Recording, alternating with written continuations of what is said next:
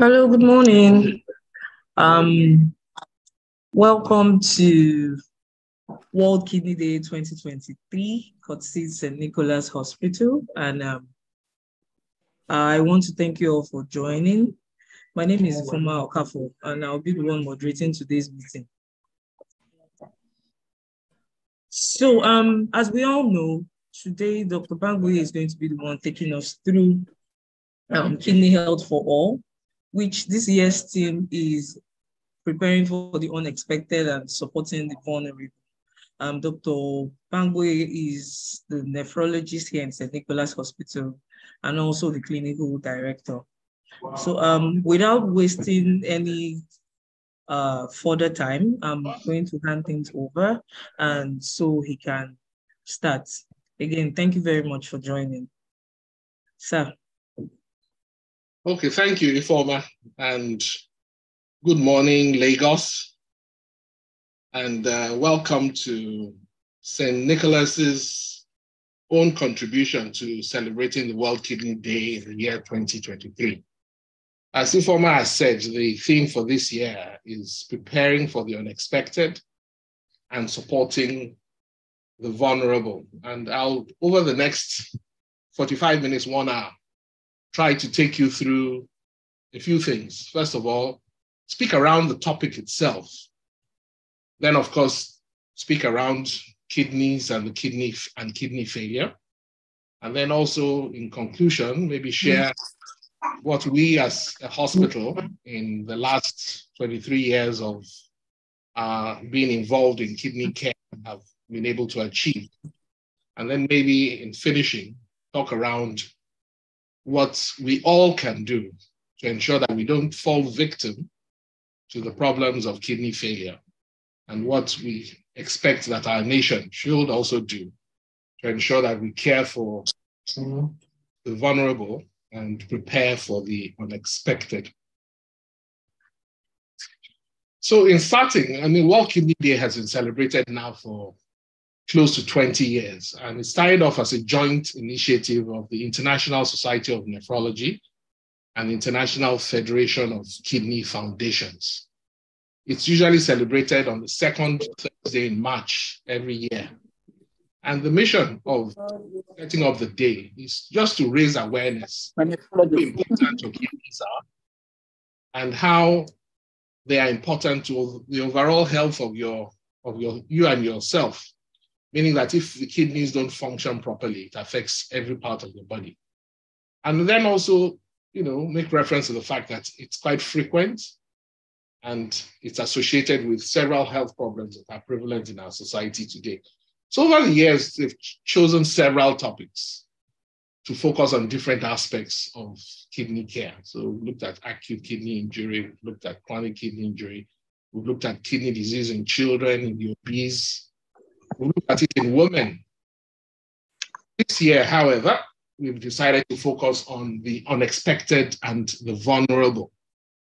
And I'm sure we all should know why the international federations decided to focus on this aspect, given that in the last couple of years, quite a number of unexpected pandemic situations have besought us as a people.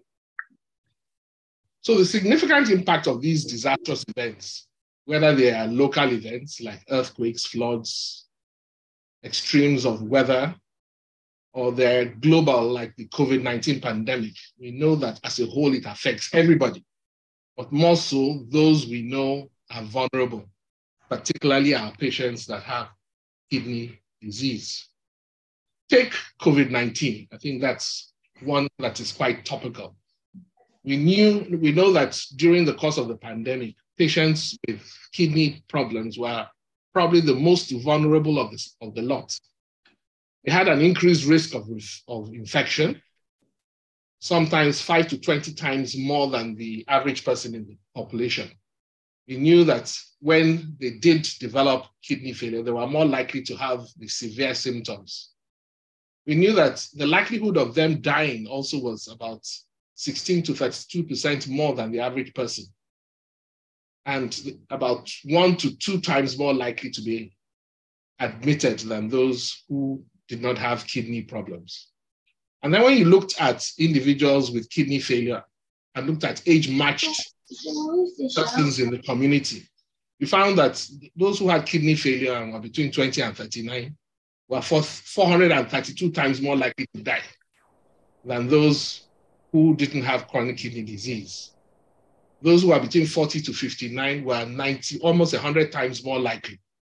And those who are greater than 80 were more than 10 times likely. So we knew that patients with chronic kidney disease were quite particularly vulnerable during the time of the pandemic. This just speaks to that. If you look at this slide, it's a busy slide, but these are looking at the risk of death in different groups. So even looking at patients with cancer, be they solid cancers or blood cancers like leukemias, and compare them with patients who had chronic kidney disease, you find that patients who had transplants or chronic kidney disease were ever more likely to die during the COVID pandemic than any other group. So clearly, chronic kidney disease patients can be termed as being vulnerable during such, pandemics.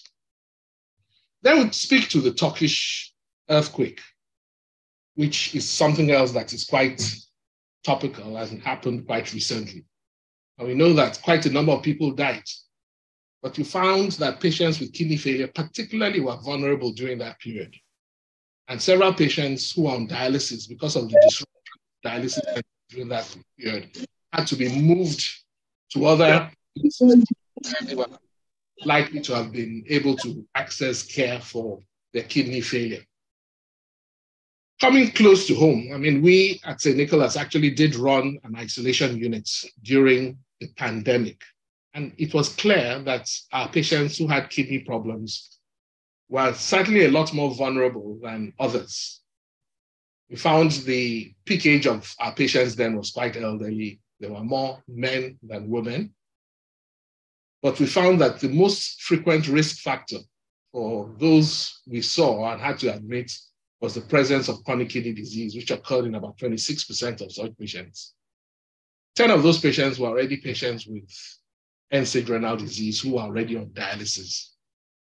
And then of those who didn't have any kidney problems, 4 of them developed kidney problems during the course of their care, during the course of their being treated for COVID-19.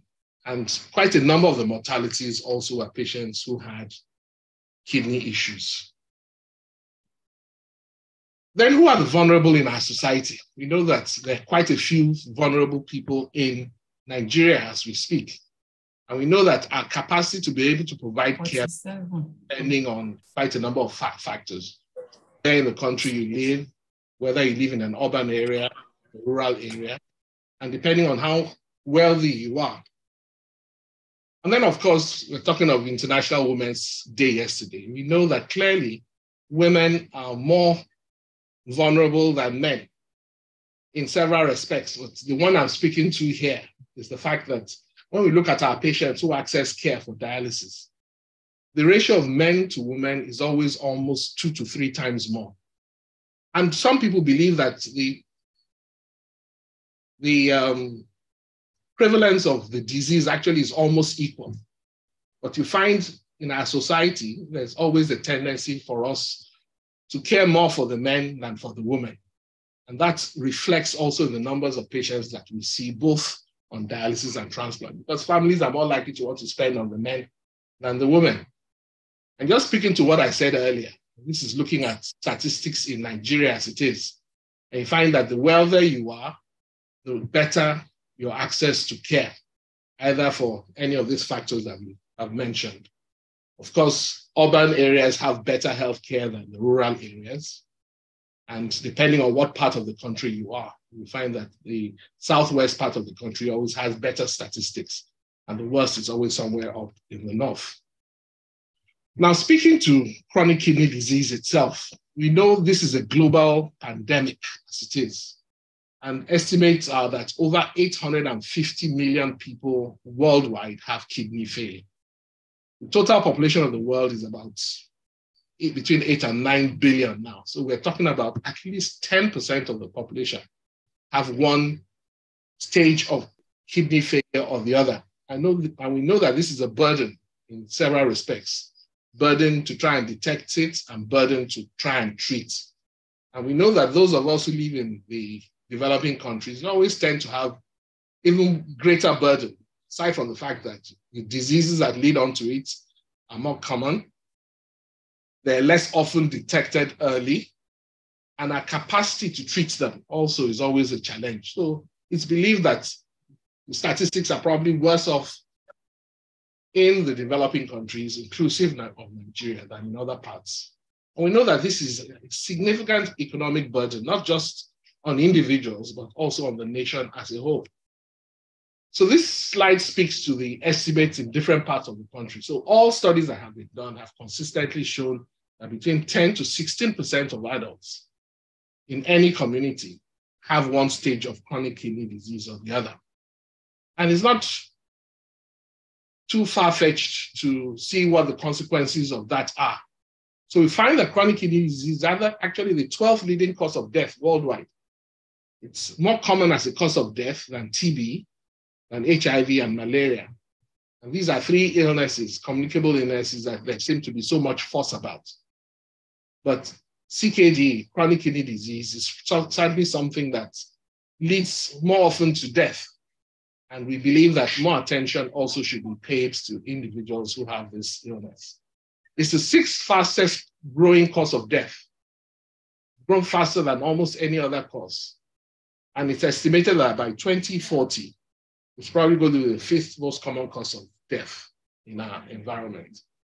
And we know that about a third of the world's population, that's 1 out of every 3 of us, stand at an increased risk of developing it, either because we have hypertension, we have diabetes, we're obese, we smoke, we're becoming elderly, we know our kidney function declines as we grow older, or we have other illnesses. We've had a stroke, we've had heart attack, or because there's a family history of kidney problems, or because we belong to a high-risk ethnic group. And I'll be speaking to that slightly later so that you understand the implications of that for us, for those of us in this part of Africa.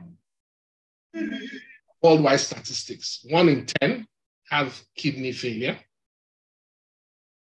You're more likely to get it the more elderly you are. So about 50% of people aged over 75. And you find that 1 in 4 women between the ages of 65 and 74 also have chronic kidney disease. So these are frightening statistics. And if you look at the situation in the United States of America, you find that it's the 8th leading cause of death in the United States as we speak. And it's estimated that there are over 100,000 people on dialysis in America. But the frightening part of that is that more than 50% of them, even in a resource-rich country like the United States of America, half of the patients on dialysis will be dead within 5 years, despite the care that they get. Care is provided for by government. And you find that the cost of care to the United States government is over $130 billion. I'm sure this is more than what our own total budget is as a nation, but this is in dollars. And just over 50 billion of that is spent just looking after patients with kidney failure alone. Statistics from our own part of the world. I said here that 50% of their patients are dead within 5 years. These are statistics from one of the teaching hospitals up in the southwest part of our country. And you find that only 38% of their patients survived more than 3 months. 90% of their patients who were offered conservative treatment were dead within 2 weeks. And overall, 87% of their patients died within 1 month. So we said 50% of patients in the US died within 5 years, and we thought that was bad. But in our own community, almost 90% of them die within 1 month, particularly in the hinterland where access to care is either not available or unaffordable. And that is what the topic today is speaking to. How do we care for these vulnerable people? How do we prepare for the unexpected? So what are the statistics? I mean, in Africa as it is, about 14% of the population from studies that have been shown have chronic kidney disease. That's almost 1 out of every 5 persons. The things that lead on to kidney failure in our environment, we've spoken to these time and time again, but it's an opportunity to re-emphasize some of them. So hypertension. Hypertension is very common. We now estimate that by the time you're over 60, over 50 to 60% of individuals would have hypertension. Fortunately, majority of those who have hypertension are not aware. Majority of those who are aware cannot afford treatment. And even when they afford treatment, you find that many of them are not well controlled. So hypertension is certainly one of the more common things that lead on to kidney failure in our environment. Diabetes 25 years ago was only about 2.2% of the population. More recent statistics are closer to 10%. So almost 1 out of every 10 of us have elevated blood sugar. And majority of those who have don't know. 50% of those who have diabetes are not aware because they're not symptomatic enough. And the fact that you're not on treatment doesn't mean you're not vulnerable to the risks of kidney failure as a consequence. Then, of course, chronic glomerulonephritis. Chronic glomerulonephritis follows up on chronic infections, usually in our environment.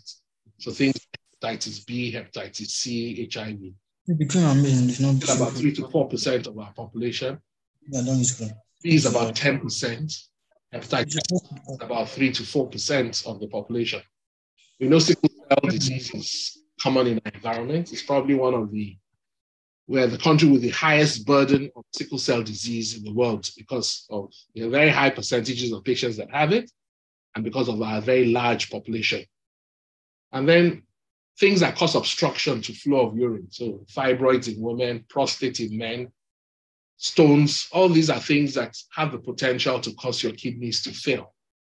Then, of course, our use of toxic medications, our use of herbs, our use of agbo, agomo, and all these herbal supplements that different people market under herbal supplements. I was listening to the radio yesterday and openly somebody preaching the use of alternate medicine, some very Asian sounding person. I was shocked that even in Nigeria, someone can leave wherever they are to come and market herbal medications here in Nigeria.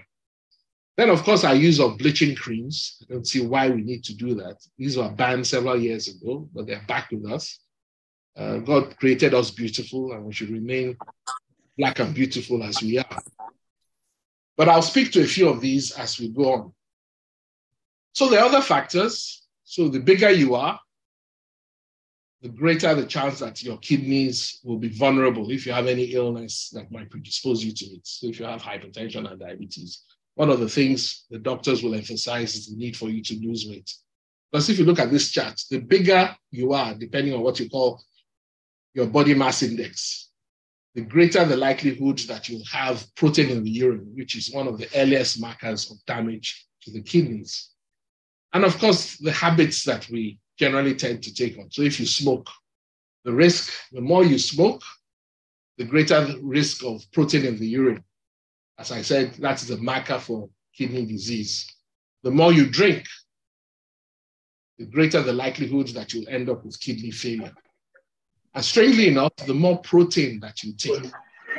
Fortunate for us in our environment, we don't eat that much protein. We're not like in Kenya, for instance, who can eat a kilo of steak. Most times you just take 1 or 2 or 3 pieces of small meat or chicken or fish with your meals, maybe more for economic reasons. So maybe that's what may have protected us somewhat. And then the use and abuse of analgesics. Many of us just go to the chemist and ask for, some people call it ashakmo. After a heavy day at work, the taxi driver gets home, he's tired, goes to the chemist and says, give me ashakmo.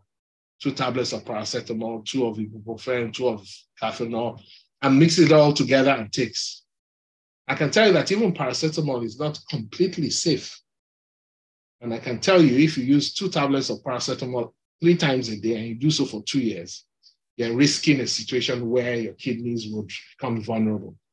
But sadly, you should avoid the non-steroidal drugs, your ibuprofen, diclofenac, if you already are vulnerable, if you already have diabetes or hypertension, or they've told you that you have kidney failure or you've had a transplant. Please do not use any of the non-steroidal anti-inflammatory drugs if you do have pain. And this slide just shows you what the normal kidney looks like and what the kidney in someone who has abused analgesics looks like. So statistics from our own center in a year, I think this must have been 2019, I think, where we saw close to about 100 patients. We found that chronic glomerulonephritis was the commonest cause, then hypertension, then of course diabetes coming shortly after that. But there are a few other things that one needs to speak to. And one of that is the fact that we in this part of the world are particularly vulnerable. We know that diabetes is increasing, hypertension is increasing. We know the older you are, the greater the likelihood. We know that men slightly more than women. But genetics, which is determined by your ethnicity and your race, is also a very strong factor.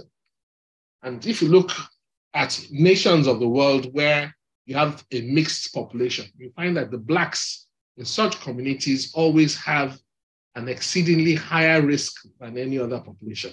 So if you look in the United States, the Blacks are 4 times more white people to develop kidney failure. So you find that even though they're only about 15% of the population in America, they represent almost 30 to 40% of patients that are on dialysis in all the centers in America. And it's the same in the UK, where you find that whites, some people might say it has something to do with access, the fact that they're more likely to be better endowed. But that aside, in studies that have looked at equally endowed persons of both ethnicities, you find that Blacks are more likely to develop kidney failure than white people. And we believe, so like I said, I mean, the reasons might be poverty, ignorance, illiteracy, poor access to healthcare. I mean, these are all factors. The fact that the child is more likely to have been born with impaired intrauterine growth retardation. But you find that possibly the most significant reason is the inheritance of this gene, which we call the apolipoprotein 1 gene. And studies are increasingly showing that those who are that vulnerable, the vulnerability is because they've inherited this gene. And if you look at the predominance of where that gene exists, it's actually on the west coast of Africa, including Nigeria. Several studies have shown that we generally tend to have much higher than even other parts of Africa. And this slide speaks to that. You find if you compare the East Europeans, almost none of them have inherited this apolipoprotein 1 gene. So probably that's why the prevalence of kidney failure amongst them is that low. If you look at the African Americans, these are people who came predominantly from the west coast of Africa. You find that the prevalence of the gene is about 10 to 15%. But if you look at us in West Africa, easily 46% of us have either the G1, or the G2, or we're carriers. So by the time you add the 46 here to 96 here, or to 46 here, you have over 92% of us either manifesting with the homozygous state of carrying the gene, or carrying the gene and having the capacity to be able to pass it on to our children. So it's not in any way surprising. And when you look at this next slide, and you look at the prevalence and burden of chronic kidney disease in Africa, you find that people in the northern part of the continent, which are mainly in the Maghreb, who are mainly Arabs, only 4% of them have kidney problems. In East Africa, 11%. In South Africa, 12%. In Central Africa, which is close to us, 16%. But in the western part of Africa, 17% of us have kidney disease in this environment. So it's clearly certain that we're the most vulnerable, the most likely, and the likely cause is related to our inheritance of this apolipoprotein 1G. But there are a few other things which I'll speak to very quickly, because there are certain persons who come in and investigate them. They don't have hypertension, they don't have diabetes, they haven't had any chronic infections, they're not sicklers, they have no obstruction, and yet they have kidney failure. So we call these people who have chronic kidney disease of uncertain or undetermined origin. And it's been on, not just here in Africa, but they've seen it in South America, they've seen it also in South Asia. And they've linked it to toxins, heavy metals, and herbs, all of which are predominant in our environment, as you'll see as we go on. It's also believed to be due to multiple hits. Hypertension is common, diabetes is becoming more common. It's exposed to heat and doesn't take enough water. So heat stress, low socioeconomic status, and genetic predisposition, amongst other things, are the things that we believe that are responsible for this chronic kidney disease of undetermined origin. We know that the world's temperature is global warming that we're talking about. And if you look at the temperature of the world over the last about 140 years or thereabouts, you find that increasingly the temperature has risen by almost 1 degree. And the consequence of that, of course, is that there's a lot of heat. The rivers are drying up, the lakes, you know what has happened to Lake Chad quite recently, and not enough water is being taken by such individuals. And then coupled with the fact that we now tend to not look after our environment properly. So if you look at the top 10 countries with unhealthy air quality, it starts with Bangladesh, Pakistan, India, but right at number 10 is our dear country, Nigeria. And if you look at the 20 worst cities with air pollution, of the 20 listed in the world, 4 of those cities are in Nigeria. So you have Onitsha, you have Kaduna, you have Aba, and you have Umuahia. Amongst the 20 cities in the world that have the worst air pollution. And then, of course, we know what has happened to our environment, particularly in the south part of the country, where a lot of them have been, the environment has been degraded from attempts to exploit such countries.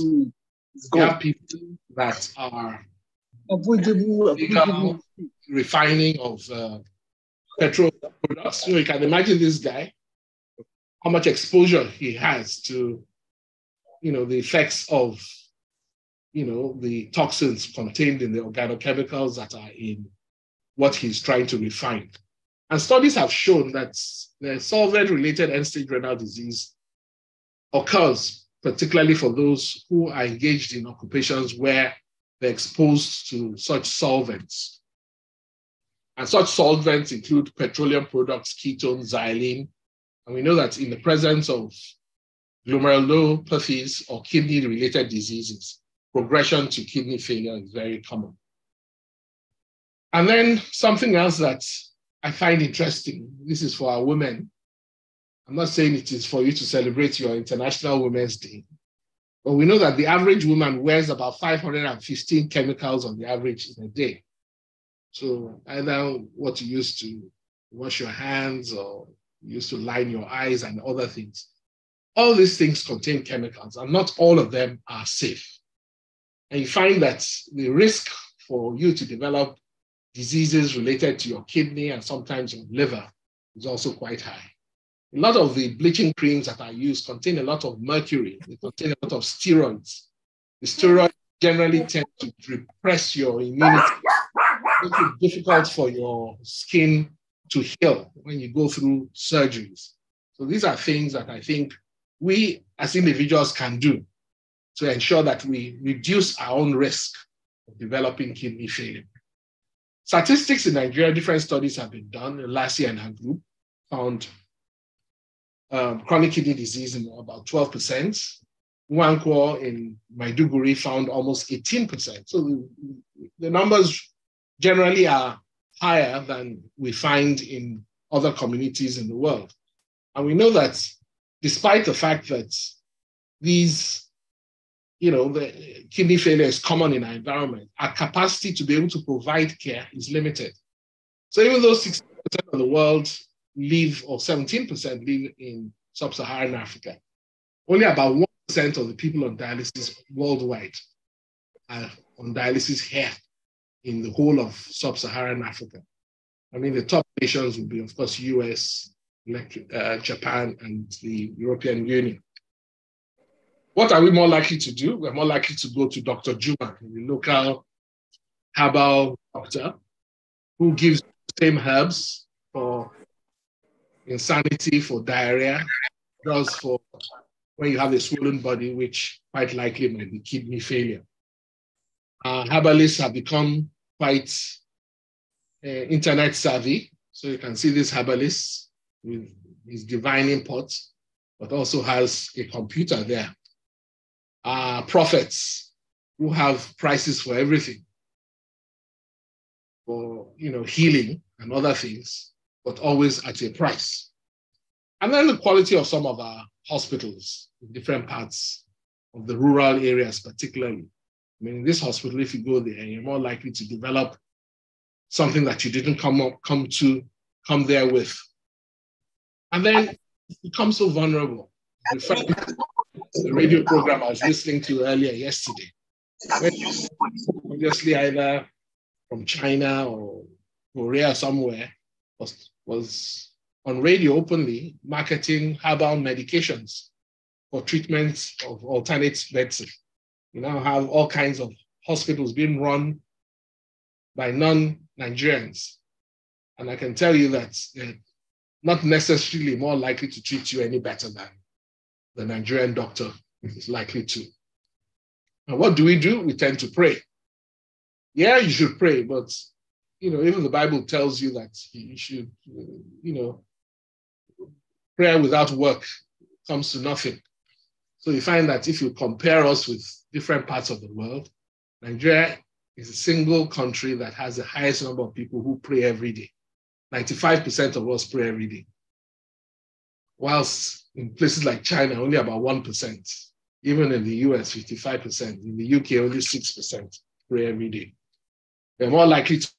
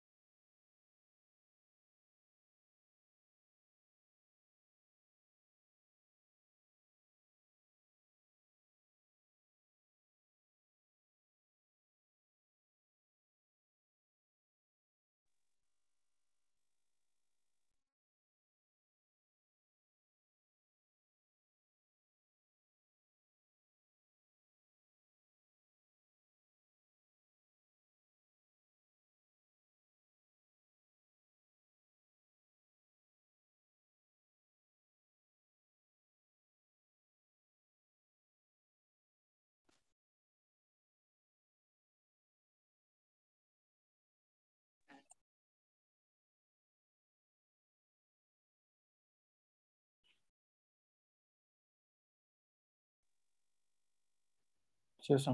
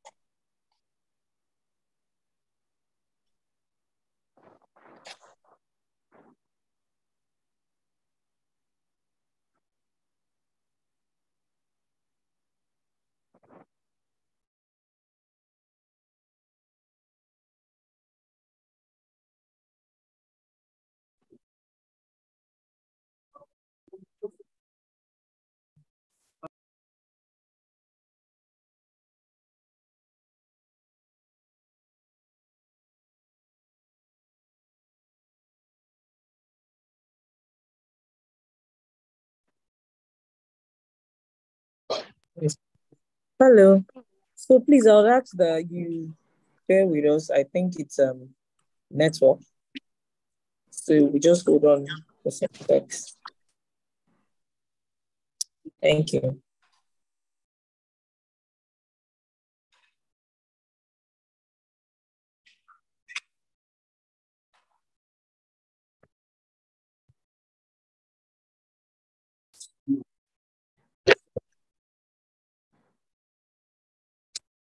Let's have the lights is green up and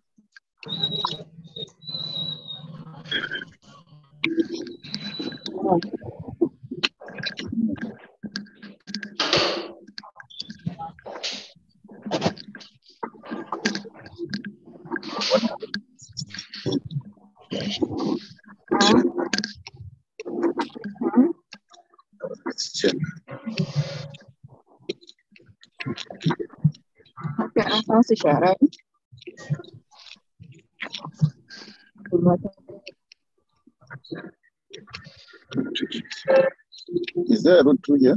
Yes. The block that person.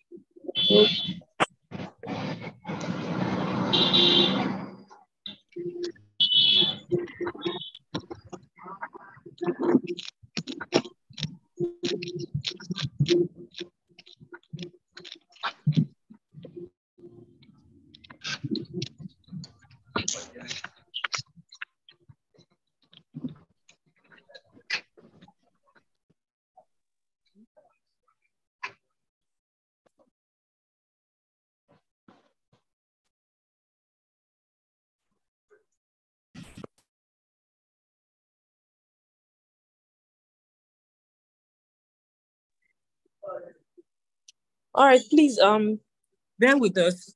We are getting this resolved. Dr. Bamgboye is still here and he's going to join us shortly.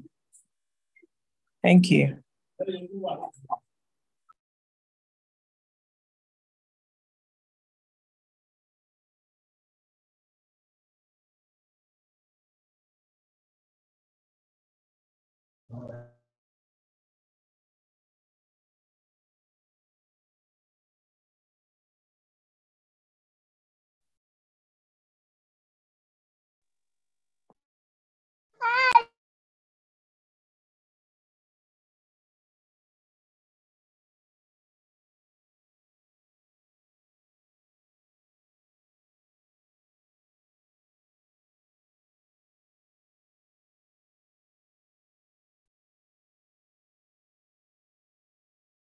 Well, I hope I'm back with everybody. Can you all hear me? Yes, sir. We can hear you. Okay, I sincerely apologize for that, but we had a glitch with our internet. We can hear you, sir. Okay.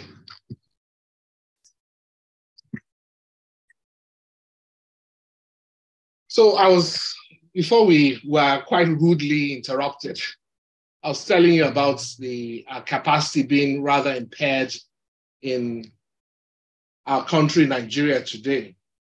And yet, despite that, we know that kidney failure is pretty common.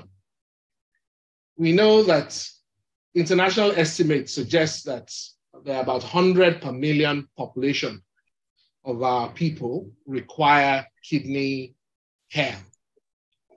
About 100 per million develop kidney failure every single year. So if you estimate our population as being about 210 million, don't get involved like we I think everyone needs to mute, please. If you're not on, please mute. About 21,000 new cases are diagnosed every year.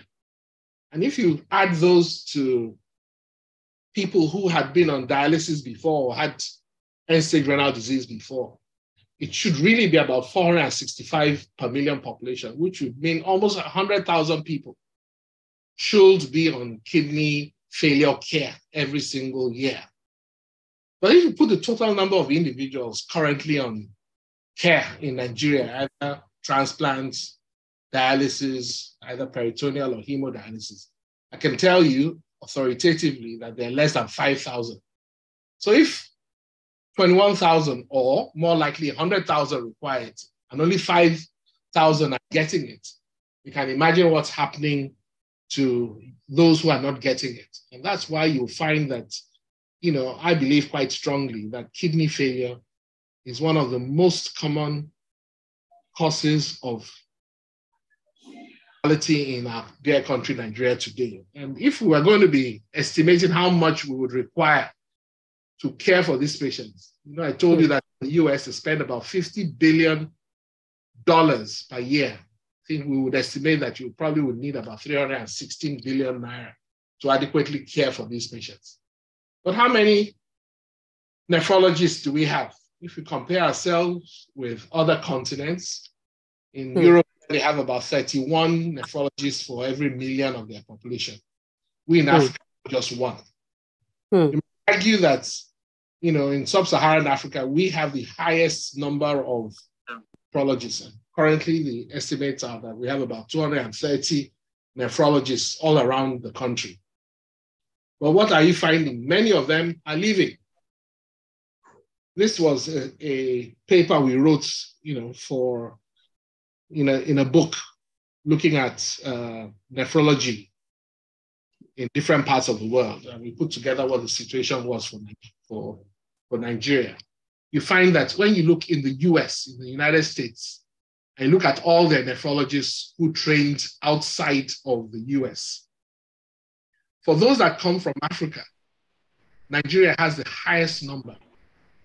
They have almost half the number that are currently, or over half the number that are currently in Nigeria, are licensed and practicing in the country. Much more than any other African country, including Egypt. And Egypt has well over almost 1,000 nephrologists. We have only 230. Egypt's population is about 100 million.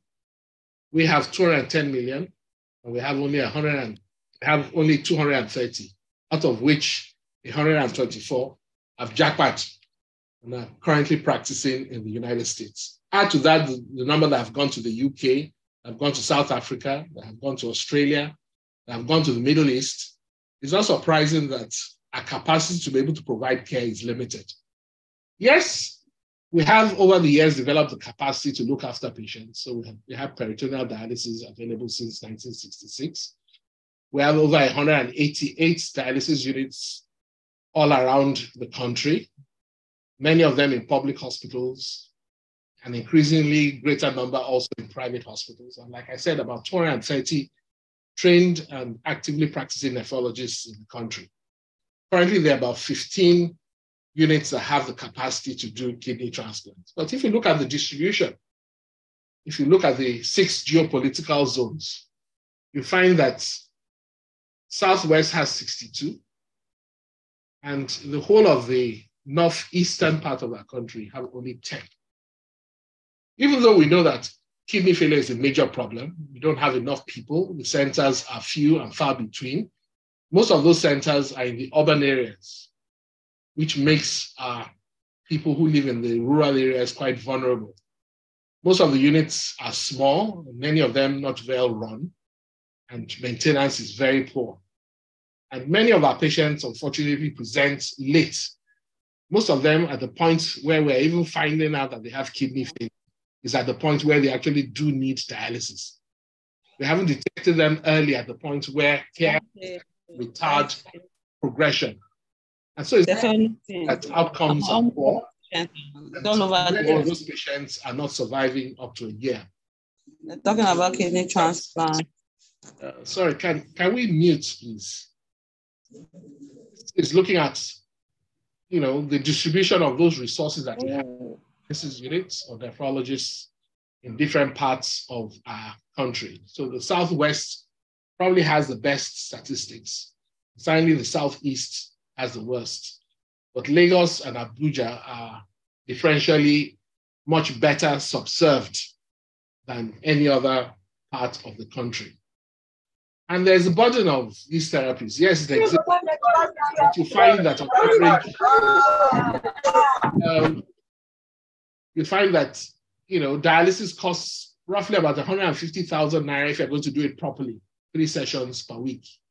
Each session will probably be about 50,000 naira by the time you factor in the cost of dialysis, the cost of investigations, the cost of drugs, particularly the erythropoietin and iron that you're required to give.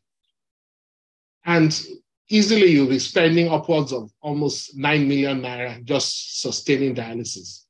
Transplant is not cheap, and the price has progressively gone up because a lot of the medications that we need are imported, particularly the tests and some of the induction agents.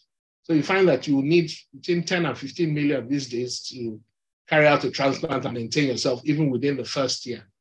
And the cost of medications after are also not cheap. But we know that transplant, when you're looking at individuals who end up in end-stage renal disease, and you look at the options for treatment, conservative treatments, peritoneal dialysis, hemodialysis, and transplant. Transplant is the best. Gives you the best quality of life. It reduces the risk of dying.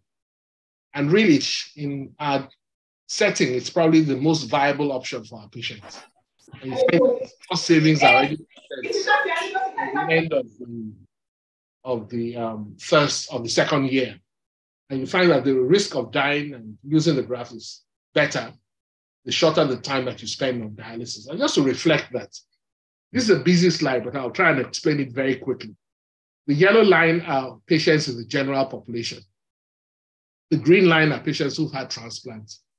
And the red or brown line are those who are on dialysis. And the horizontal axis are those different age groups. So between 0 to 19, 20 to 24, up to 75 to 79. While the vertical axis are the number of years you expect such individuals to still live. So if you're about 20 years, we expect that if you're in the general population, and this is in Europe, these are not statistics from Nigeria, you'll still live another almost 70 years and beyond at age 20. Now, if you're on dialysis, it brings you down here, but transplant takes you up much closer to what occurs in the general population. So if you interpret this, if you're 20 and you're on dialysis, you have the same remaining lifetime as an individual who is 75 in the general population. Of course, as you can see, women always outlive the men in whatever of the categories that you belong to. So maybe that's God's gift for you on International Women's Day. And if you look at individuals who remain on dialysis and individuals who have a transplant, and you follow them up over 1,801 days, which is 5 years, you find that the risk of dying is half if you have a transplant and if you remain on dialysis. And this is even in environments where they have the capacity to be able to support you properly. And these are even with cadaveric transplants and not with live donor transplants. And this just shows that the earlier that you do the transplant, the better. So if you do the transplant preemptively before you need dialysis, compare that with whether you do it after 1 year, 2 years. You find if you follow such individuals up over 10 years, 120 months, the shorter the time you spent on dialysis, the greater the likelihood that the kidneys will still be functional. So if you did it preemptively at 10 years, over 80% of those who do transplants still have their kidneys. Whilst at 2 years, only about 50% of them do. And then it's safe for people, living donors, to donate their kidneys. I always slot this in to encourage those individuals who want to donate to their relatives, which is the appropriate thing to do. You find that if you follow up donors over 25 years and you compare them with age and sex matched controls in the population, individuals who donated survive longer than those who didn't. And some people may ask why. Some say because they're more careful, you come to hospital, you care for them and all that. Maybe God recompenses them. All that might be true. But the real reason is that before we accept you as a donor, we check you from your head to your toe. And we only accept you if we think that you are healthy. And by your being accepted as a donor, you're already a healthier person than the average person in the community. And your risk of dying is much less than a person in the general population. And by your going ahead to donate a kidney, that your advantage that you have for long life is not in any way shortened. And then in terms of cost of care, also I think this is data from the United States, finally have been replicated here in Nigeria. Dialysis is the most expensive. Peritoneal dialysis comes next, and transplant is a lot cheaper than any of the other two modalities of the long term. So what has the situation been with transplant in Africa? About 8 countries now in the continent do carry out transplants in sub-Saharan Africa. We find that Nigeria is on that map, doing much better than we did in the past. South Africa probably has the best statistics, and they do roughly about 200 to 300 per year, with their population of about 40 to 50 million. In Nigeria now, we do roughly about 200 transplants every single year. So these are the countries that have the capacity to do transplants. And when they actually developed that capacity, and proudly, Nigeria is on that map. And as you might know, St. Nicholas Hospital pioneered kidney transplants in the year 2000. These are the lists of units all around our country who do transplants and when they started it.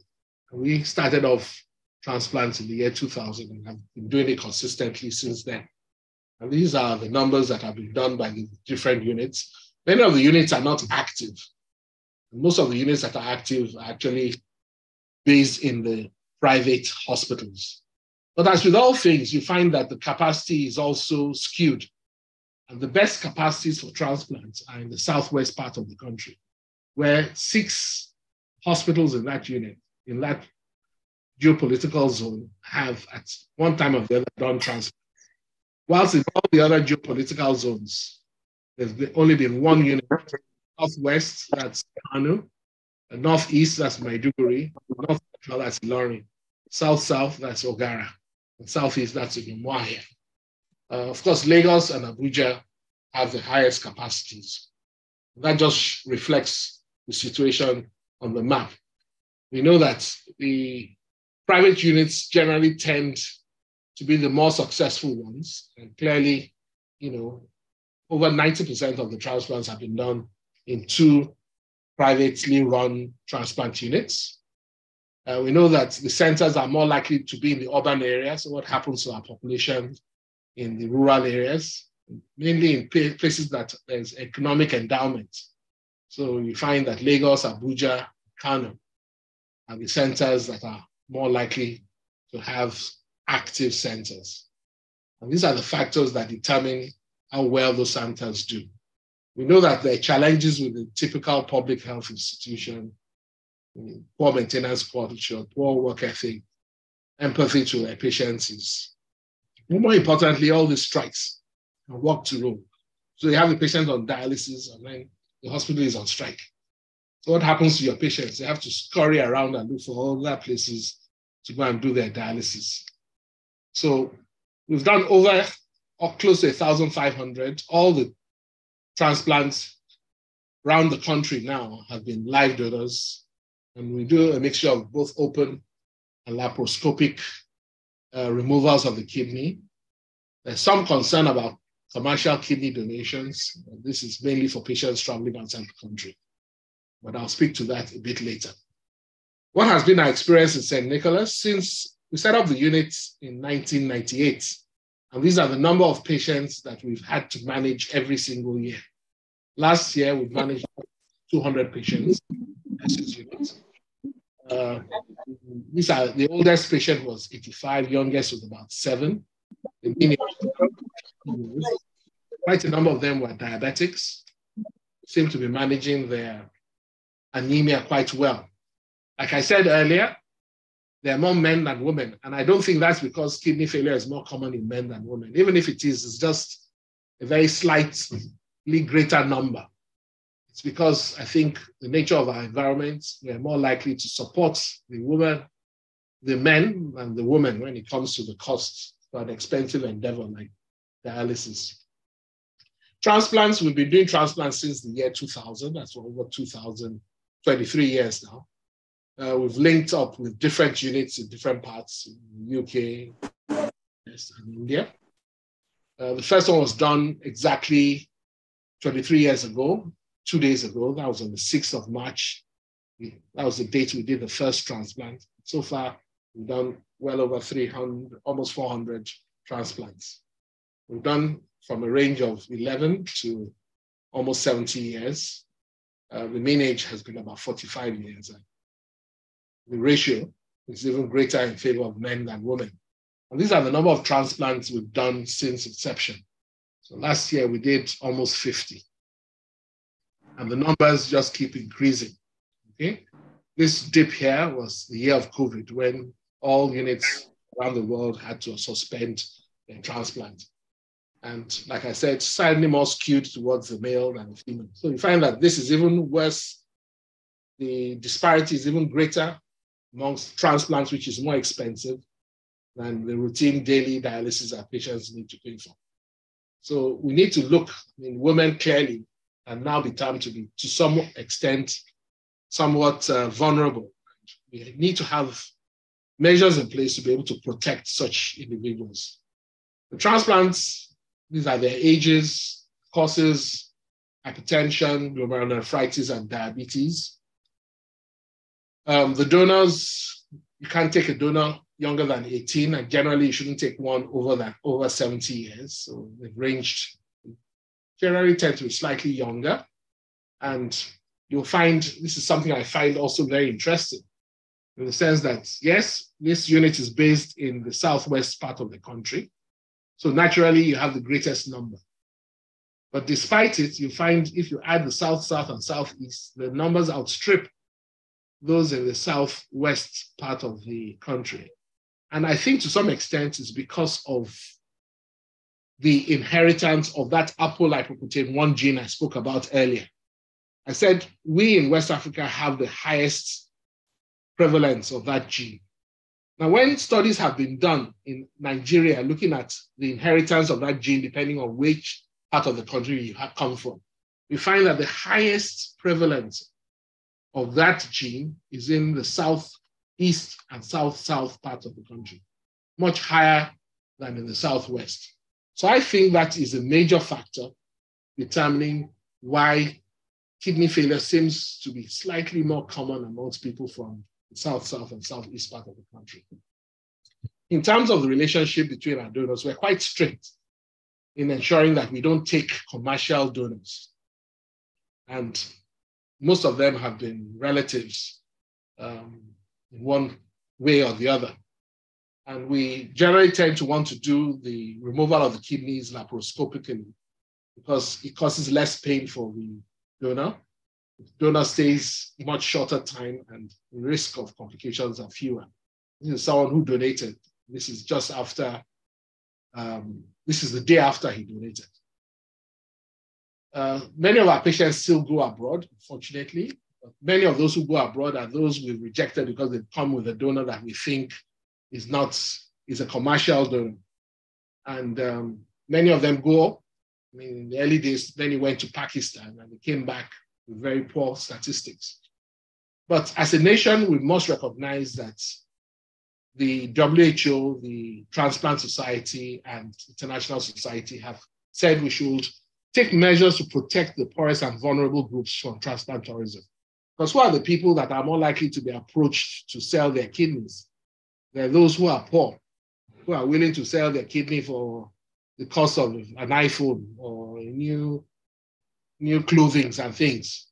So we should try to make sure that there are measures in place to protect these vulnerable people, because they'll spend that money, they've lost a kidney, and there have been instances in Pakistan where such individuals have gone back to want to donate their second kidney. So there's this Istanbul Declaration that met about 15 years ago, and if you look there, I happen to have been one of about 100 people around the world selected to put that Istanbul Declaration together, encouraging us people from wanting to sell their kidneys. It's quite safe for relatives to do so. And that's why in the earlier part of the talk, I had shared how safe it is, how donors are more likely to live even longer than non-donors in the environment. Fortunately, now we have the Nigerian Health Act, which criminalizes people selling their body parts. But the problem is that the fine is what, 1 million.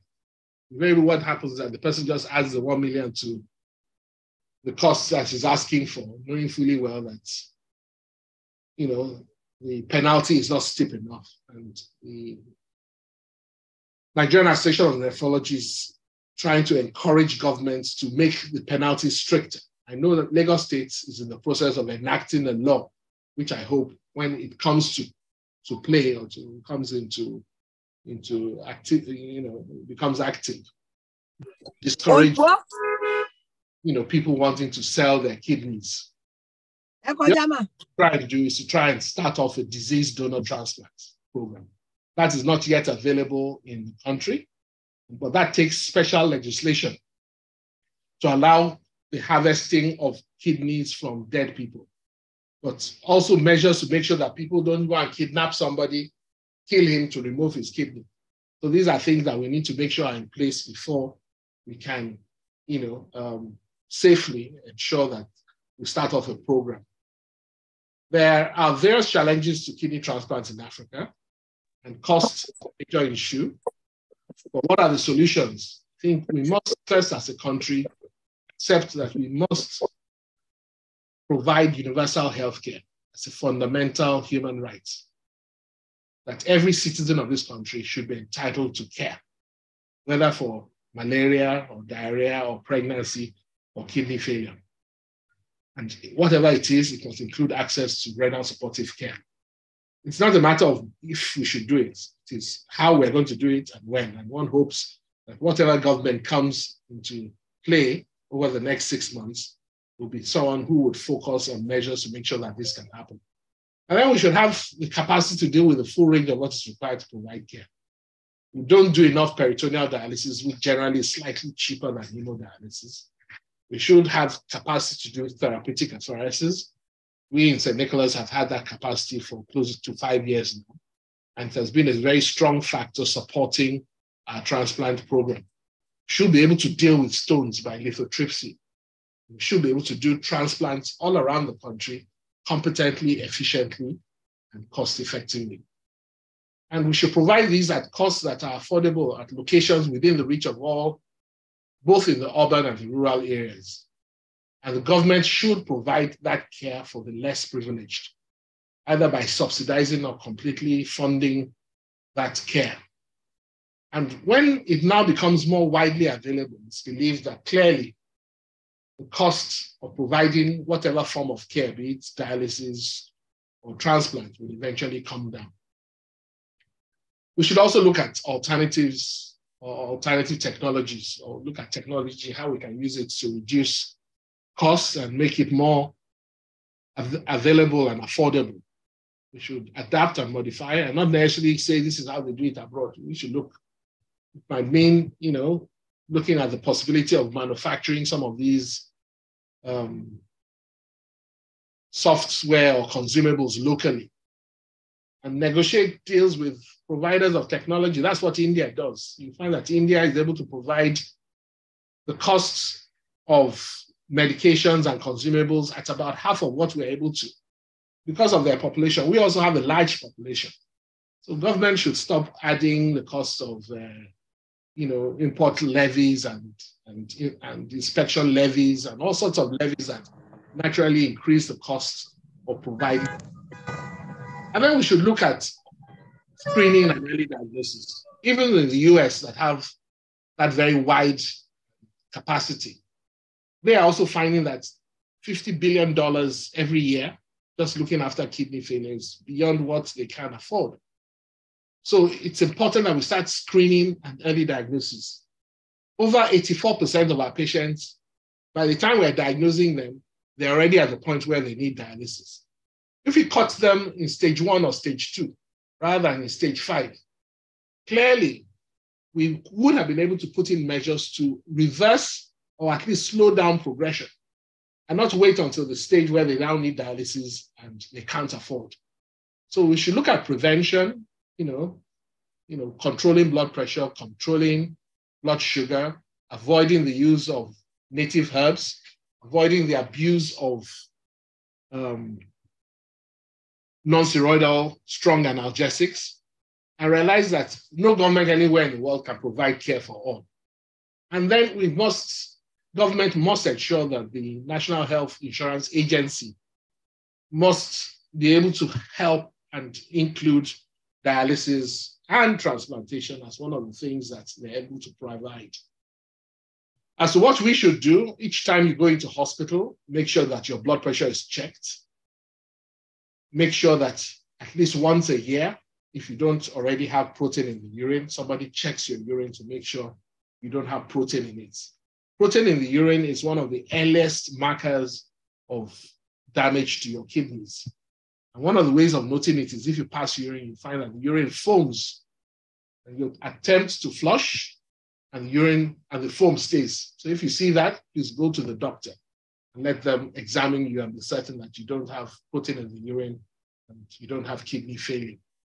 And who should be screened? All people with hypertension, all people who've had strokes or heart attack, if you have HIV, anybody over the age of 60 who is having recurrent symptoms of any sort, please go and let somebody check and make sure your kidneys are fine. Women are lucky because in pregnancy, they invariably would have blood pressure checks and urine tests. And certainly, if you have a raised blood pressure, that person should be checked for kidney. And if you have a family or personal history of kidney disease, then those are people that should regularly have screening and checks to make sure that they're fine. What are the things to do? You should try and keep fit and active, get up, walk. Make sure that your blood pressure and blood sugar is monitored and controlled. Eat the right things that will keep your weight under check and will not put pressure on your kidneys. Don't take too much salt. Make sure you take enough water. Make sure that you don't take less than 1.5 to 2 liters of water in a day. Don't smoke. As you saw earlier, smoking definitely has a negative impact on your kidney function. Don't take over-the-counter medications and get your kidney function checked if you have any of the conditions that were mentioned earlier.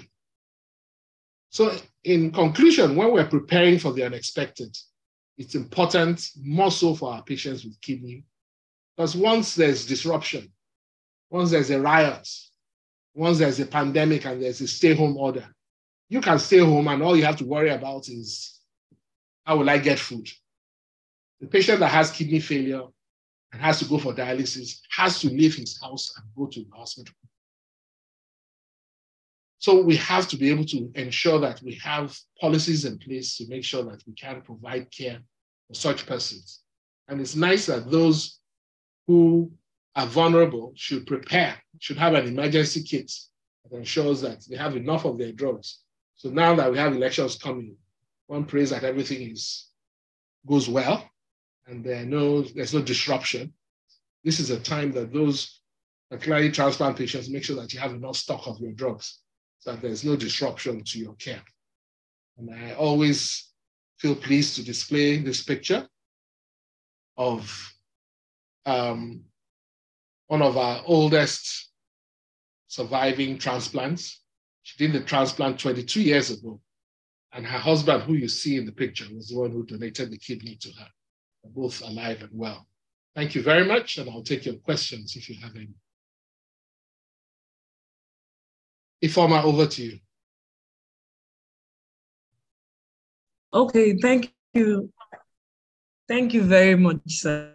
Thank you very much for that. In fact, I'm always very happy to see that very concluding part where the couples are like all happy. So they are 22 years now after transplant has occurred. That's amazing. That's amazing. More years to them. So this is I just want to apologize for the glitch we had earlier. And please, if you have questions, okay, I'm sure I can be heard now. So please, if you have questions, can you please write in the chat, or you can put up your hands. You can raise your hands. You can use the raise hand option, and then we'll take it one after the other. So it seems we already have a question in the chat. Are you for real? Hello, can you hear me?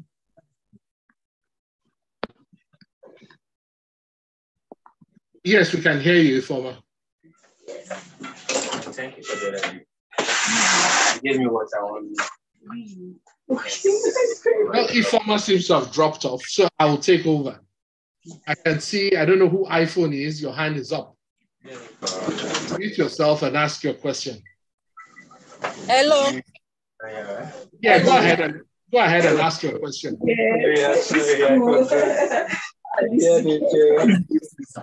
And may I ask that everyone who is not speaking should please mute themselves.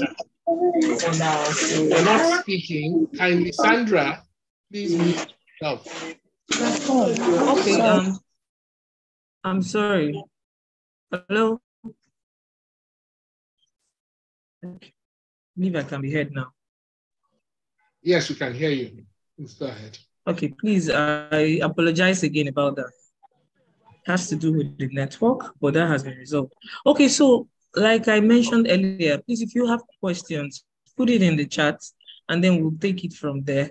If not, we can also take verbal questions, and you would have to signify by using the hand sign.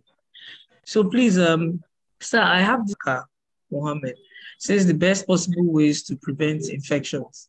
I think he's trying to ask what are the best possible ways to prevent infections against.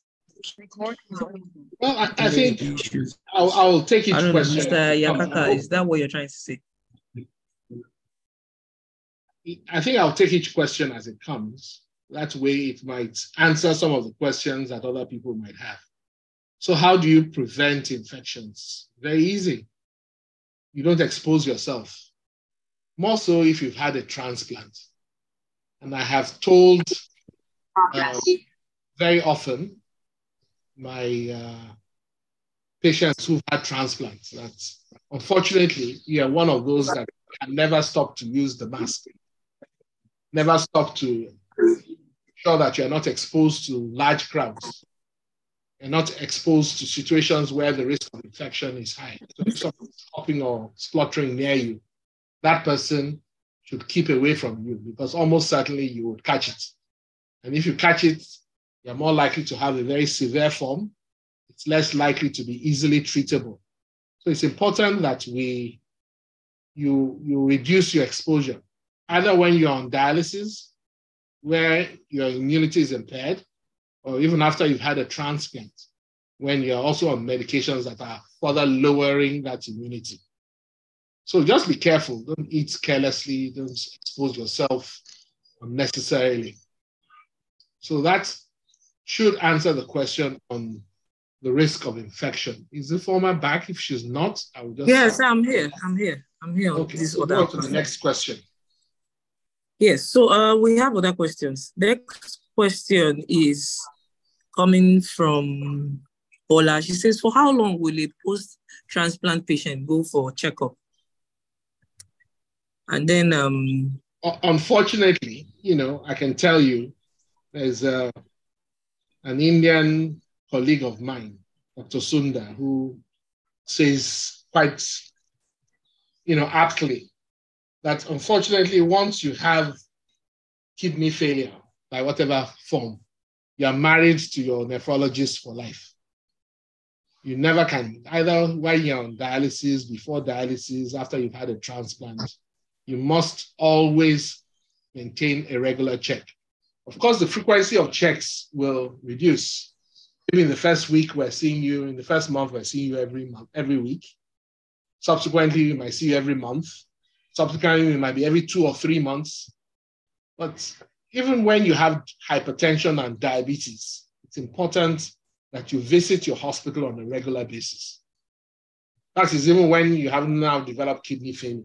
That's the only way you can be certain that you are controlling your blood pressure and blood sugar appropriately. And that in itself reduces your risk of developing kidney failure. And if you've developed kidney failure, it helps to ensure that you maintain that kidney for as long as possible. Hello?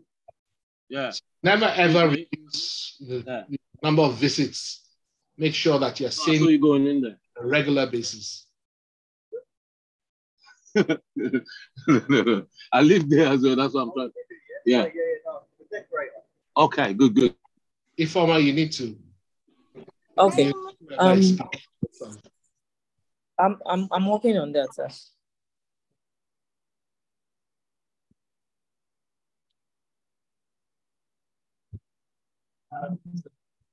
Okay. So we have more questions, and this is saying for a stage 3A CKD, does it go back to normal over time?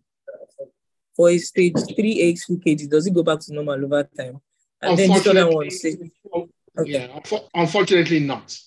By definition, once you have chronic kidney disease, there are two things in that diagnosis. It is progressive and it is irreversible. So once you've developed it, even the best of care can only slow down progression. You can't arrest it and you can't reverse it. So that's the answer to that question. So you won't go back to normal, but at least you can maintain that level for much longer and hopefully not require dialysis if you're lucky enough. Okay, so then I have this other question. It says, how much of support does the transplant program get from philanthropists and governments? Not enough. To be fair to Lagos State government, over the years, I think Lagos State has supported maybe about 15 patients in our own transplant program. Some other governments have also Dangote Foundation supported recently. So there are a few philanthropists, but not enough. No, it is there, but I've said it have over 21,000 people requiring dialysis and transplants every year, and we're doing less than 200. Then it just shows that not enough is being done, and many people are succumbing and dying on account of not having access to dialysis and transplantation. Okay. I hope these questions of yours have been answered. If not, please just go ahead and ask for clarity. All right, so we have this other one from Maureen says, good morning. Are there any dietary guidelines to help prevent kidney degradation or failure? For example, are more alkaline diets better? I think that's an interesting question. And what I always say is that everything in moderation. For me, the key thing, individuals must restrict their weight. As you saw during the course of the talk, the bigger that you are, regardless of whatever it is that's responsible for your kidney failure, the greater the likelihood that your kidneys will fail, greater the likelihood that you'll have protein in the urine, which is so the first thing is make sure that you eat in moderation and get your weight down. Don't eat too much salt. Don't take too much protein. And certainly avoid anything that potentially is toxic to the kidneys. So all your agbo, all your agbo, all your herbal supplements that many people are want to take, even though they're seemingly Swedish bitters, they're made abroad, they're packaged. I can tell you that in Taiwan, the commonest cause of kidney failure is Chinese herbal preparations. So many people develop kidney failure just from that cause alone. And as such, the fact that it's packaged and sold in the chemist does not make it safe. As I always tell people, any drug that is now deemed scientifically to be safe to use will become an orthodox medication. And so all your various herbs that people take, please try and avoid them. So, and then of course, even the orthodox medications, you need to be careful. A lot of us abuse analgesics. Rather than keep taking analgesics, try and determine what is responsible for your pain. Visit your doctor and take them in the right proportion and not for long. You know, those adverts always say, after 2 or 3 days, go and see your doctor. Don't just keep abusing medications. We abuse antibiotics, we abuse analgesics, all of which have negative effects. But as to alkaline diet specifically, yes, one of the things that we do is that, when you have chronic kidney disease, one of the things that we know that has helped to slow down progression is to try and alkalinize your urine, okay? But the thing is, a lot of what is purported to be alkaline diet and alkaline water is not necessarily so. There are medical ways of dealing with this, and I would suggest that you go and see your doctor so that he treats you appropriately. So the next question. The next question is coming from, okay, so he says, why can't people validly sell their kidneys to banks that cater for such in Nigeria when people sell sperms to donor sperm banks in the same Nigeria? So this person is asking. Okay, very good question. And I'm glad that somebody asked this. Sperm is, as is female eggs, as is even surrogacy, these are things that leave you without any impediment of any sort. They are very replaceable.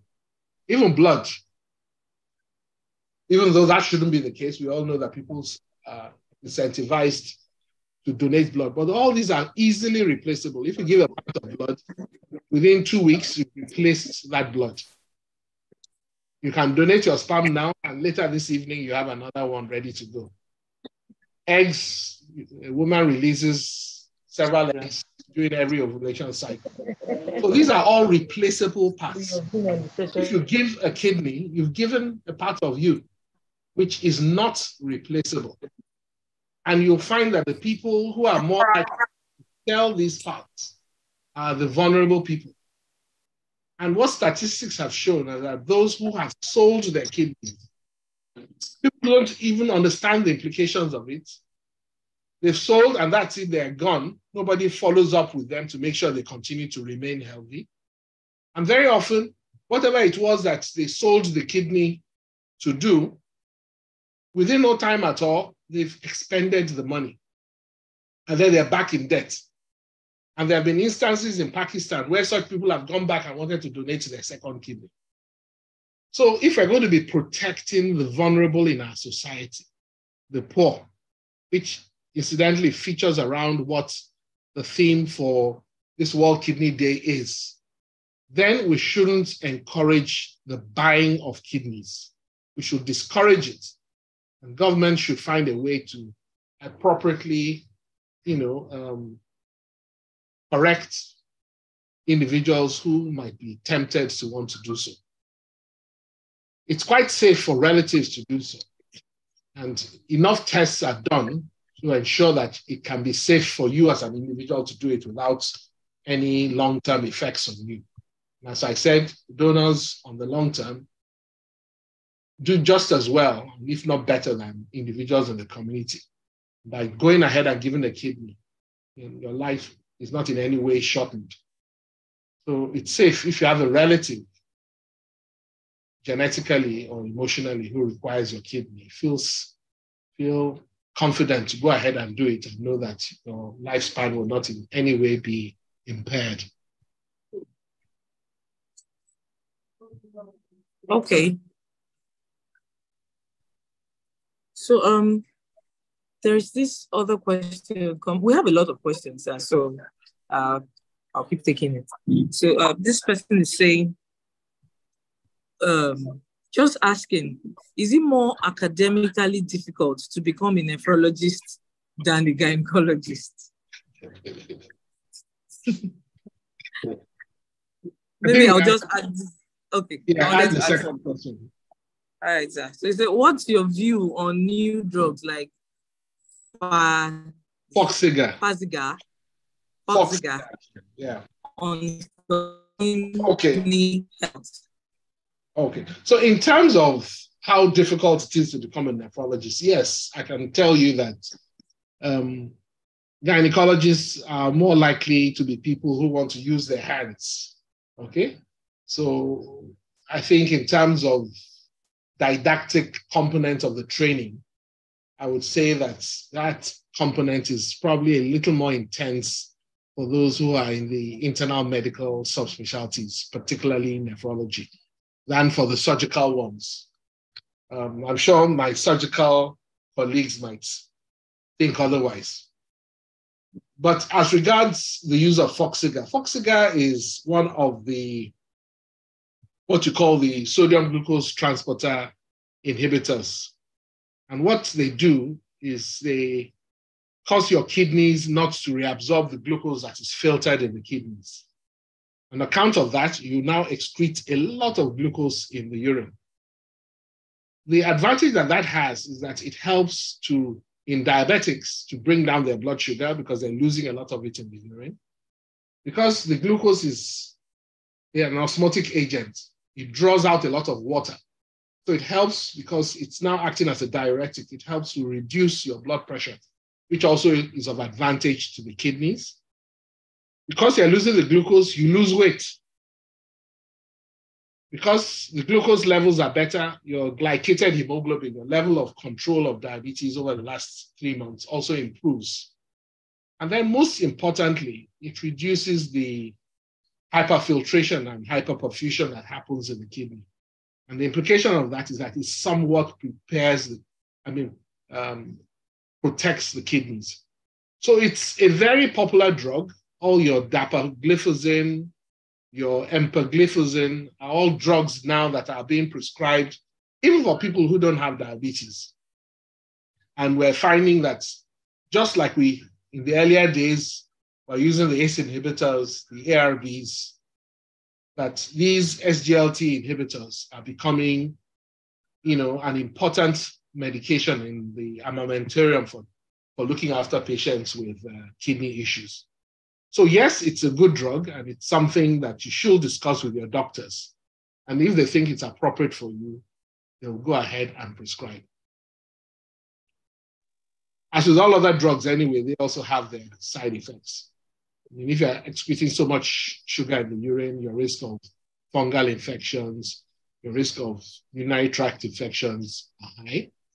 And if you're not diabetic, the risk that you might have low blood sugar is also high. So there are complications or side effects that are associated with it. So some care must be exercised, but increasingly we're finding that more and more people are being prescribed it, not just for kidney issues, but also for cardiac issues as well. It's very popular amongst endocrinologists, cardiologists, and nephrologists at this time. Next question. Okay, next question is from Paula. It says, what can be done concerning cost of drugs for a post-transplant patient? Very interesting question, and I wish I had a ready answer.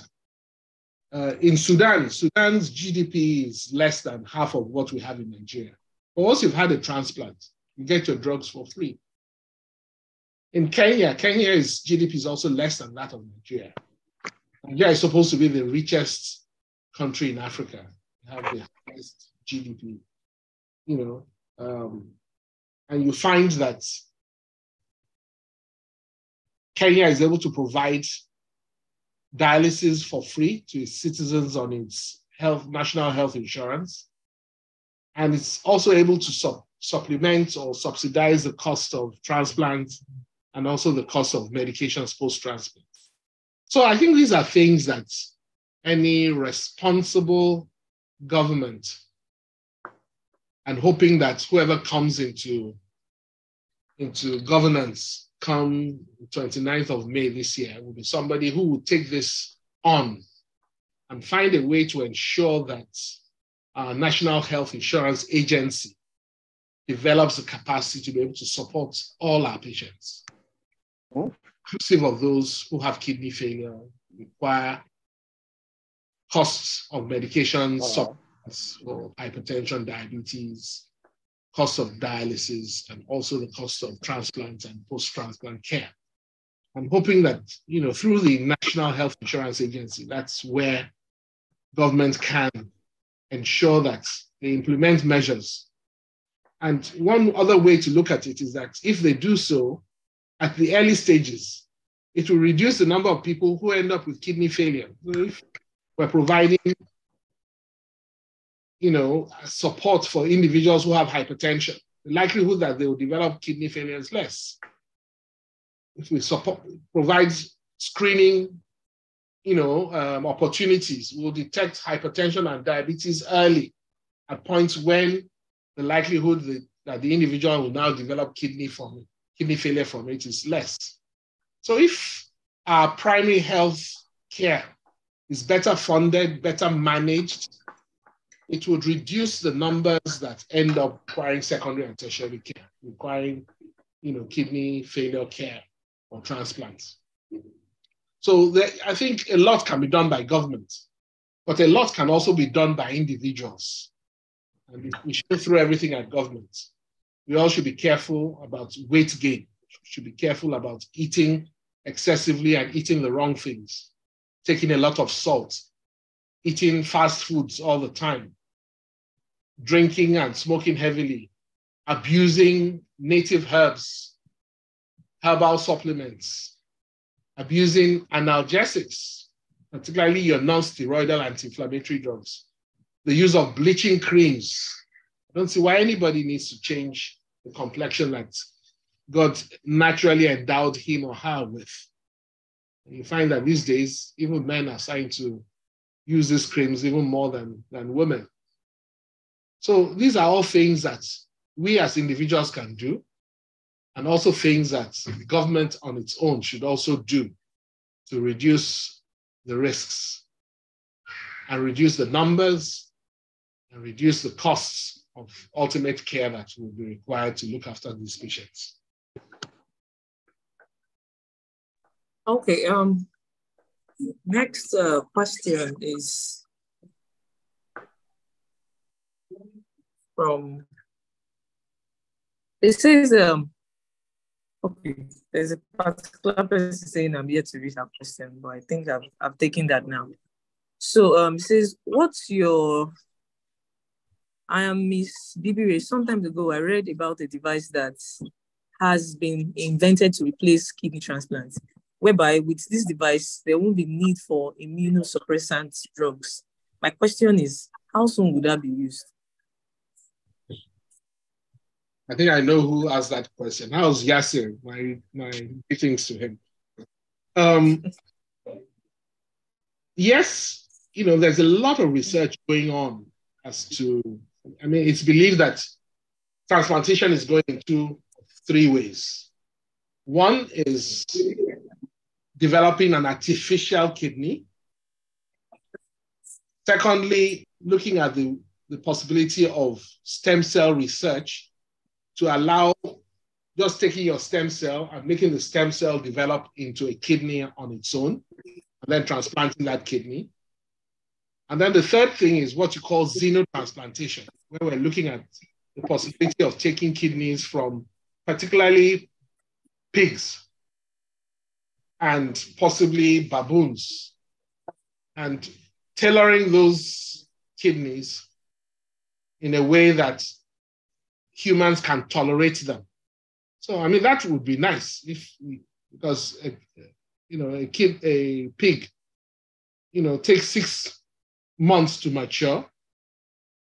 It takes about 3 months for gestation. One pig can have about 12 piglets. And within 6 months, that pig is an adult and able to procreate and provide you a kidney.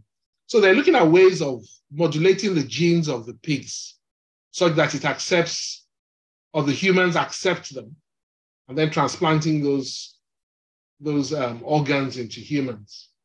But research is still very, very far. Nobody's sure whether stem cell would achieve the capacity before xenotransplantation, before the artificial kidney. So the artificial kidneys that are now available, that one, they're still very expensive. Two, they come fraught with their own complications as well, because it means you must take blood, put it into this machine, which you then carry around with you. So none of them has reached the point where it is now mainstream, and it's still very, very experimental. And one hopes that God endows those carrying out this research with the knowledge such that within the very shortest possible time, it becomes acceptable and mainstream, such that we can then start to make it available to our teeming patients that require this care. But as it is now, there's none that is mainstream. So the answer to that question is that yes, a lot of research is being done, but none is yet available and affordable for routine use for anybody just yet.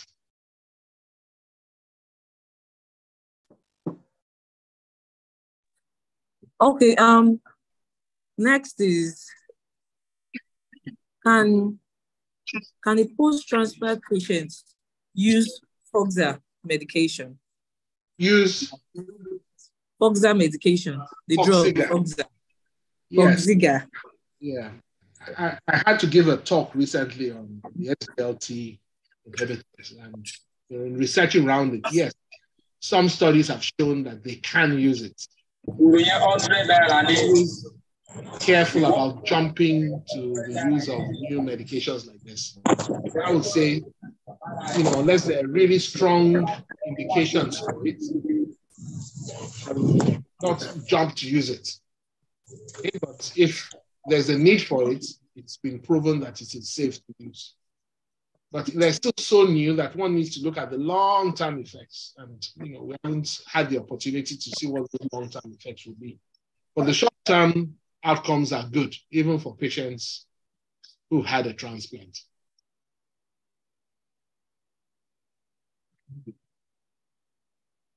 Our next question says, they say you can't regain kidney function, only preserve what you have. This person is asking if they say you can't regain kidney function, only preserve what you have. So the answer is trying to... I think I've answered that earlier. The answer is yes, that statement is true.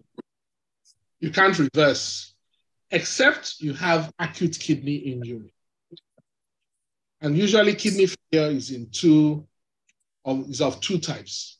You have the acute kidney injury, which occurs suddenly and is usually the consequence of, in our own environment, either blood loss or severe infections, which now lead on to kidney failure, or an acute obstruction, which causes your kidneys to fail.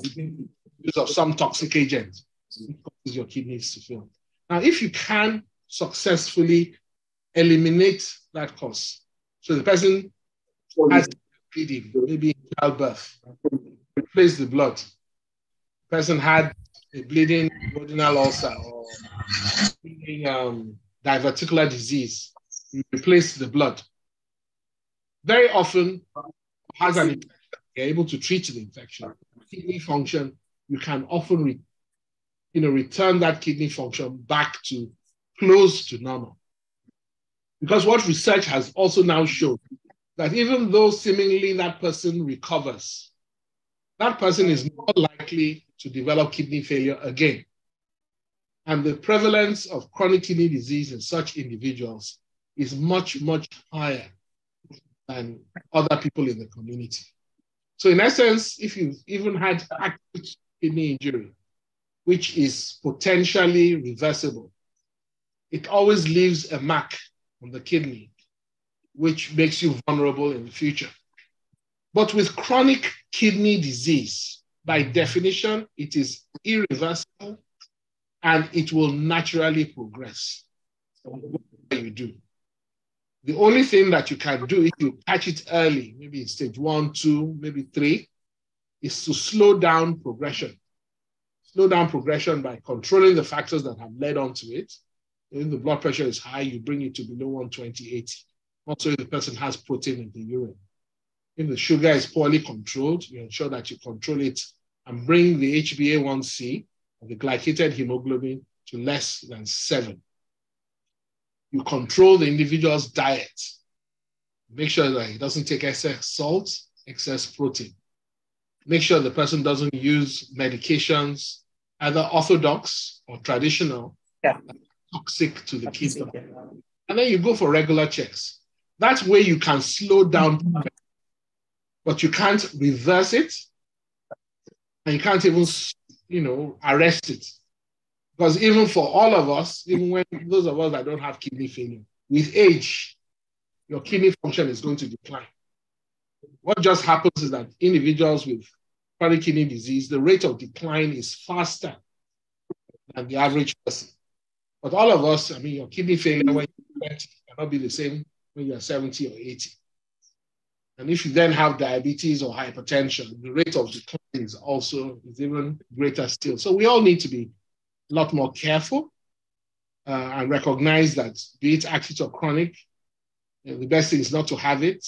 If you have it, you need to make sure that you follow measures as advised by your doctors. And if you're seeing a general practitioner, maybe encourage him to refer you to a specialist who probably has better capacity to be able to deal with the issues that might result.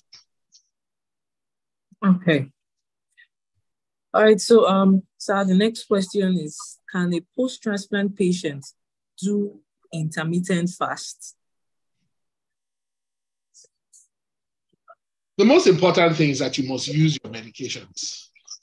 And those medications, particularly what we call the calcineurin inhibitors, either you're on cyclosporin or you are on tacrolimus, must be rigidly used twice a day and at specific times, 12 hours apart.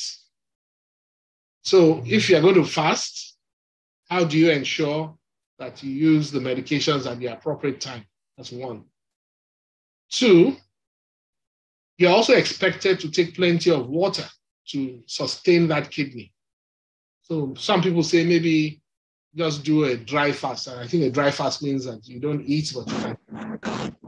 Okay, but whatever it is that you do, you must keep it short, and you must continue to monitor your kidney function all through the course of your care of the fast. I've recently had to manage a patient of mine, their friend, who, the only factor I can find that might be responsible for the kidney failure that the person has had is the fact that probably doesn't take enough water. So maybe that's not as innocuous as you might think. Blood pressure and blood sugar that this individual had were all well controlled. So the only factor was probably not taking enough water. And just by reversing that, the kidney function has improved. So it's important that we follow whatever measures are advised. And going back to your question, fasting, I think God listens to all prayers. As I said during the course of the lecture, in Nigeria, 95% of us pray. But yet, we're not the best country in the world. China, only 1% of them pray. I don't think it's arguable that Nigeria is not better than China. Or the UK, where only 6% of them pray. So pray, but pray with reason, pray with sense. And as the Bible also says, walk without praying without work. It's not the best. Okay. All right, sir. I have a question. It says the trend. Okay, let me just, this is a follow-up question. I think the same person who asked if post-transplant patients can do intermittent fast added what of fasting during Ramadan, which I believe question has been answered. So I'm now going to take the next question. It says the trend is now to use infusions and injectables to lighten the skin. And in addition to many places offer lunchtime vitamin infusions as a health and beauty boost. What are the effects of these, if any? So people get to inject vitamin infusions into their body in order to boost their health and beauty. Well, my attitude to that is that God has created us beautiful. And really, we should limit the amount of interventions that we put in place to try to alter what God has created. Because almost invariably, every single one of those measures have a negative effect. I think it was Ulasi and her group in Enugu. They actually looked at individuals who had used skin lightness. And they found that the prevalence of kidney failure amongst those patients was much, much higher than individuals who had not. Aside from the fact that many of the agents contain heavy metals, particularly mercury, many of them also contain steroids. And steroids have many negative effects when used on the long term. You might argue that you're putting it on the skin, but I can assure you that the largest organ in the body is actually the skin. And enough of it is administered all around the body to have significant amounts of it absorbed. And ultimately, 25% of the blood that goes out from the heart goes to the kidney. So there's no way, and I think I showed a slide where I said women every day use about 515 chemicals from the soaps and creams and other agents that are used. And we do know that, there are specific agents, particularly these tattooing creams that almost invariably are toxic to the kidneys. So in essence, I would say, yes, it's clear that your use of all these beauty things are not necessarily safe for your kidneys. I know that the risk will be more with some than others, but to be honest, I don't know of any that is completely safe. I mean, there's what you call hypervitaminosis. If you have excess of many of the vitamins that you think are relatively safe, many of these are toxic to different parts of the body, not just the kidneys. Some it's to the heart, some is to the lungs, some is to the liver. Okay, some is to your immunity. You find that someone who uses kidney lightness, if you get an infection, you're not likely to respond to treatment as quickly If you ever have to go through surgery, your wound will not heal as well. It's more likely to break down, more likely to get infected. So please, let's limit our exposure to these agents if we can. Okay, sir. So for clarity, someone still chatted me directly and says that the vitamins are injected in the skin. It's not the same with the cream on the body. And like I said earlier, even the one you are rubbing on the skin, not to talk of the one you are injecting, a lot of these are absorbed. And I can tell you for certain that they would all have their negative impacts. So one needs to be very circumspect with the various therapies that are being, it's not difficult. Just Google. And as for the long-term effects, you find a lot of people who use these various beauty regimens have cause to regret years back, years later. I remember the early days of those skin lighteners. Many of the women developed what you call exogenous ochronosis, this lizard-like skin that you get around the neck and sometimes on the face that never ever goes away. So you can always tell when you see, this one must have used the skin lighteners. We call it exogenous ochronosis. So, almost invariably, long-term effects are not good. So you might get some short-term benefit, but then I can tell you 10, 15 years down the line, you'll be regretting that you did it. Wow. Okay. So I think I have someone saying, okay, it says, well done, our esteemed past president and fellow of NAN, Dr. Bamgboye. This person is actually applauding you, sir. And says, thank you and your team. Happy World Kidney Day to everyone. So on this note, I just want to still say, if you have questions and you were unable to put it in the meeting chat, please raise your hands up. We can actually take voice questions.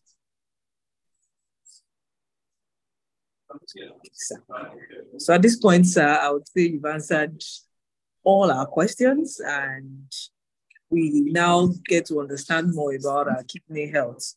I don't know, I hope I'm speaking for everyone. Well, I really must yeah. Everyone that has participated and saying that despite the disruption we had in the middle of it all, many of you stayed on. I do hope you've all found it very useful, informative, but more important for me, I hope that it would encourage all of you to better manage your health and ensure that you don't end up in a situation where you now require care for the kidneys, or if you do